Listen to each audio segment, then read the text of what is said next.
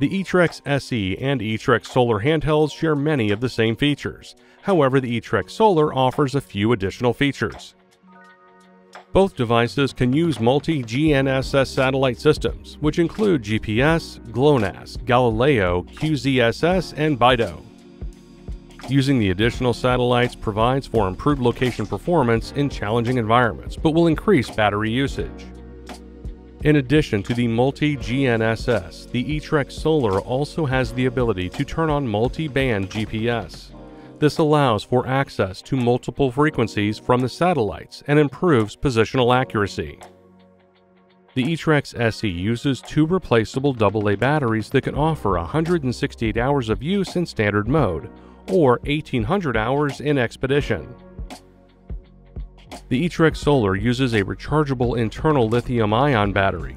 Battery life is up to 100 hours when using GNSS and multi-band, 200 hours with GPS only, or 1,800 hours in Expedition mode.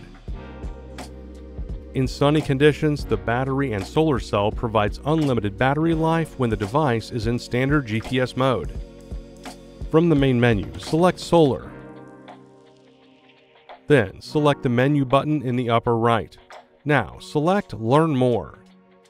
Here you can learn about your device's ability to solar charge. The eTrex Solar will solar charge whenever it detects sunlight, even if turned off. 1 hour at 100% solar intensity gains 2.5 hours of GPS only. You can maximize your solar gain by facing the screen toward direct sun. Avoid excessive heat, which can prevent charging. With a high enough battery level and solar gain, the device can sustain itself. Your battery icon will display an infinity symbol. When the eTrex Solar detects sunlight, it will start charging even when turned off. The solar intensity percentage will be displayed, along with the total battery gain for the day. Pressing the down arrow will provide the past 7-day history.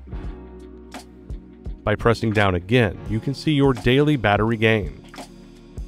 These are the additional features that the eTrex Solar offers. Thanks for watching. For more help, please visit support.garmin.com.